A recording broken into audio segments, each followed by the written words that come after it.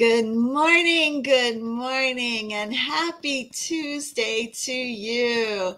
I am running just a couple minutes late. I apologize for that. I am currently working on my devotional for Advent, and it is coming along nicely. I seriously hope to have it completed, writing it by Friday so that it's available for sale, hopefully by Monday. So I will let you know how it's going. It's going to be a little different than what you're used to as far as some of my devotionals. This one is going to be a very interactive type devotional for Advent, that you're not only just going to be doing a daily devotional and that's it, but we're going to be doing giving you some craft ideas, some poems, some different things like that to make this a unique devotional this year for Advent, something that maybe you've never done with an Advent before. So like I said, I hope to have it finished being written by Friday and available for sale on Monday. So check your email. And if you're not on my email list, make sure you join, okay? Just go to my Facebook or my website at blessedbeboutique.com, and you can sign up there for my newsletter. All right, let's go ahead and get started with today's devotional. So it is Tuesday, November 7th, and our devotional today using the bless method is Isaiah 12:2. And the B for the bless method is the Bible verse, and that is Isaiah 12:2, which says, "Surely God is my salvation. I will trust and not be afraid.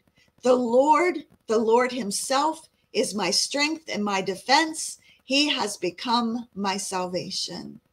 The L in the bless method is listening for God's word and praying, so please pray with me. Heavenly Father, help me trust in your salvation and find my strength in you and you alone. Remove any fear from me, Lord, that is in my heart, and replace it with confidence in your promises. In Jesus' name, amen.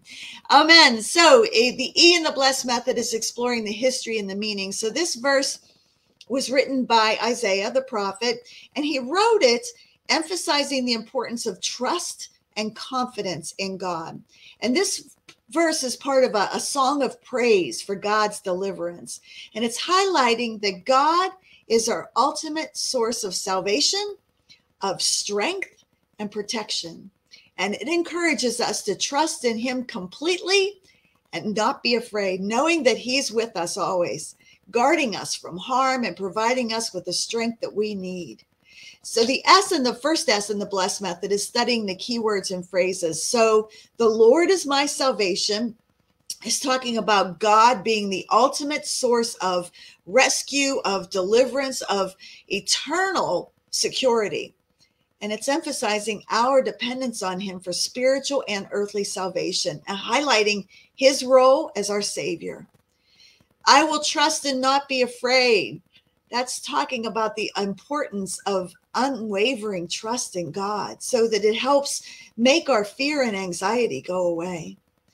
The Lord himself is my strength and my defense. And that's talking about how God is not some abstract concept, but a personal and powerful presence. It emphasizes his dual role as both our source of strength and our protector. And the last one is he become my salvation. And this phrase is portraying God's active involvement in our lives, signifying that he's not merely just saved us in the past, he's continuously saving us in the future. So the last S is summarizing and sharing. So as I think about this verse, I'm reminded of the countless times in my life when God has been my salvation, my strength, and my refuge. It's like looking back at a beautiful tapestry that's woven with threads of trust and fearlessness and God's unwavering presence. Throughout my journey in my life and in my business, there have been times when fear threatened to engulf me like a looming darkness ahead of me. And yet, as I place my trust in God, the shadows of fear recede. and his light shines brightly. His light doesn't just dispel the darkness, it reveals the way forward. It illuminates the path of hope and faith and victory. These words just resonate so deeply in me about God being my strength and my defense. They speak about a personal relationship with God who isn't just distant, but he's intimately involved in my life. When I am weak and uncertain and vulnerable, I find my strength in him. I find strength that defies human explanation. His strength carries me through storms and makes me resilient and unshakable. He's not just some distant figurehead, but he's a present, mighty defender in my life. He shields me from all those arrows that are being shot at me, and he stands in front of me when challenges come my way. His faithfulness is my shield, and his love is my armor. This verse is a testament to God's enduring love and his commitment to being our salvation.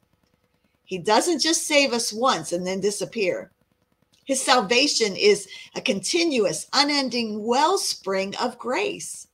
It's the assurance that no matter how long the night of difficulty might seem, the morning of rejoicing is inevitable, right?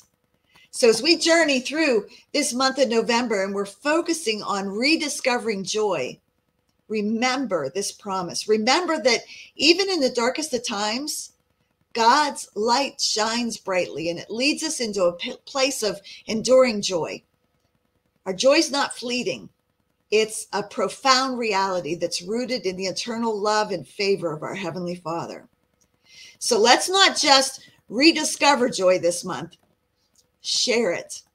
Share it abundantly with others. Just as the dawn breaks the silence of night, our lives can dispel the darkness around us. So let's be beacons of hope. Let's be living testimonies of God's unwavering love, and let's encourage one another to trust in him without fear always. Amen. Amen. All right. The 4 Bible cross references for today are Psalm 27:1, Psalm 56, verse 3, Psalm 118:14, and the last one in Proverbs 18:10. Thank you so much for joining me this morning. I so appreciate you being here. If you're watching this on replay, please type in replay so that we know that you saw it, and we will see you tomorrow. Have a blessed day. Bye-bye.